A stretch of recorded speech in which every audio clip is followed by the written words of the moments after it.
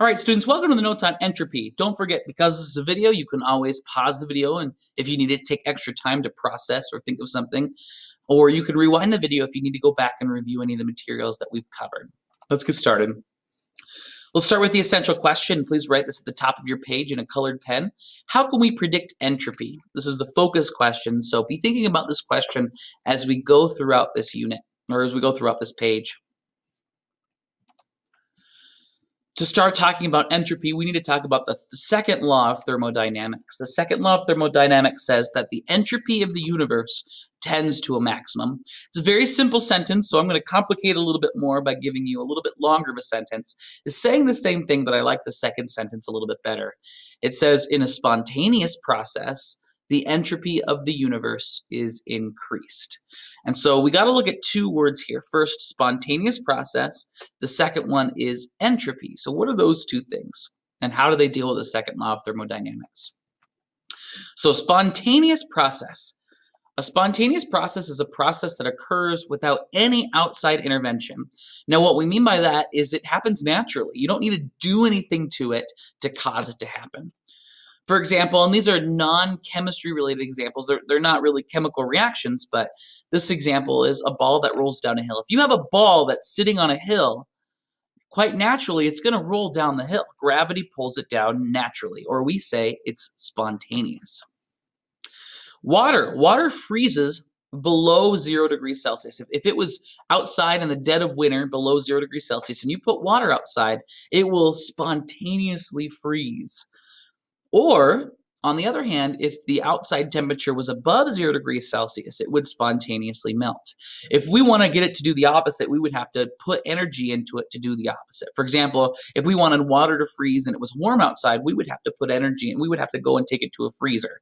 If we wanted something to melt and it was cold outside, we would have to put energy into it like a flame to get it to melt. Wood burning. This one's kind of awesome. The fact that if we light wood on fire, if we start the process of burning wood, the wood will just spontaneously keep burning. It will keep burning and burning and burning until it's all gone. That is a spontaneous process. Iron rusting is another example. If we took iron, put it outside, and the moisture got to it, iron will spontaneously rust. Same thing, again, this is another non-chemistry example, but a book falling. If you have to put energy to bring a book up in the air, so putting energy is non-spontaneous if I had to bring a book and put it up in the air. But if I let the book go, it will spontaneously fall. Here's kind of my last example. Here we have this flask, this enclosed flask with a stopcock in it and gas on one side. If we were to open that stopcock, we know that naturally or spontaneously that gas will fill up both sides of the flask. The opposite is not true. We cannot spontaneously bring the gas back to one side before closing the stopcock. The bottom, or B, just does not happen naturally. So how about entropy? Entropy is a new word, delta S. Delta S is entropy. It stands for a measure of the disorder of the system. So entropy is really just disorder. We measure it in joules per Kelvin. Now, if you have a positive delta S value, then you have more disorder. If you have a negative delta S value, then you have less disordered, or we say that's more ordered. But I like to stick to the word disorder. So entropy is related to the word disorder. It's a very simplified word for what entropy actually is, but that's the way we're going to think about it here in chem. So going back to our example with the flask, if we open the stopcock again, then we're going to get a positive delta S. It becomes more disordered. The opposite is more ordered or less disordered, so the bottom one is negative delta S. So we have an increase in entropy for A and a decrease in entropy for B. Now remember, A was a spontaneous process, and so that kind of goes with that first law of thermodynamics, or the second law of thermodynamics that says in spontaneous processes, the entropy of the universe increases. Don't confuse entropy and enthalpy. They are not the same thing. We previously talked about enthalpy, which is delta H, and that's the change in heat energy. In the opposite hand, we have entropy, which is delta S, or the disorder or randomness of a system. So make sure to get those words correctly. Be careful when you're saying them. Be careful what you're reading because they're two different things. Delta S, or entropy, is a constant, meaning we can actually look this value up on a table, and every substance has a specific entropy. So when do we see entropy? How do we predict if entropy is happening? Well, we really see it in two main ways. One is in the quantity of reactants to products when that changes, and the other one is when phases change. So let's look at those two examples. So here's the first example, when the quantity of reactants to products change.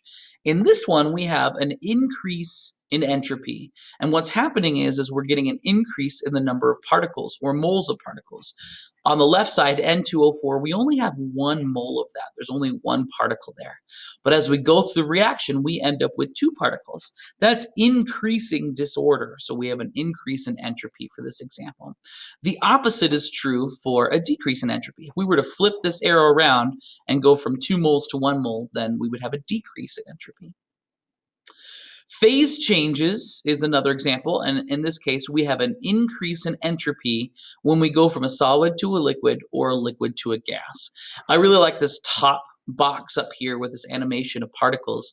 If you look at solids are relatively ordered. They're very close together and they just kind of wiggle and jiggle in place.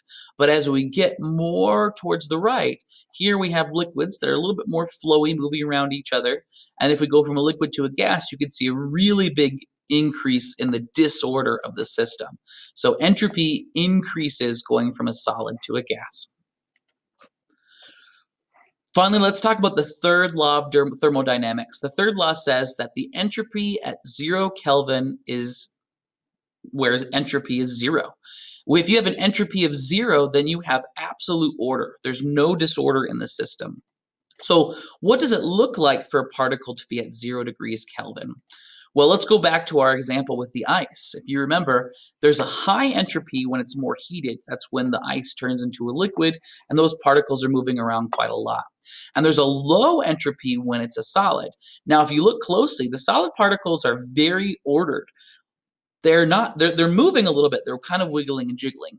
So what happens when we get down to 0 degrees Kelvin? Well, these particles stop wiggling and jiggling. They basically have 0 entropy. They're perfect. They're like a perfect crystal.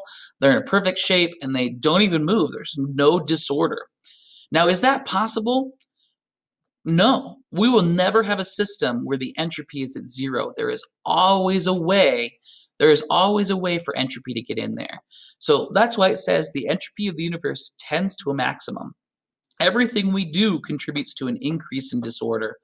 Going back, if we were to try to get something near 0 degrees Kelvin, and I believe scientists have tried very hard, there's always a way for energy and things like that to escape or get in there. There's always a way for entropy to increase. And so the entropy of the universe tends to a maximum. All right, that's all I have for notes. Good luck, guys.